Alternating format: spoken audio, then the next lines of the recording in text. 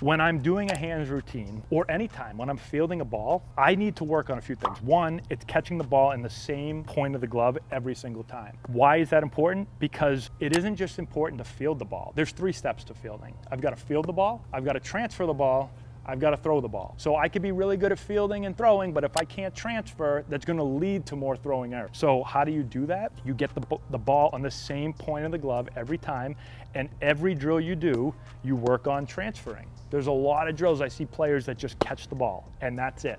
That's great. You can work on that a little bit, but I've got to work on catching the ball, transferring the ball, and then getting ready to throw the ball, or throwing the ball, right? In the hands routine, it's mostly just field and transfer, right? So really important. Why these gloves are important, so this is the pancake glove. You can't close this glove all the way.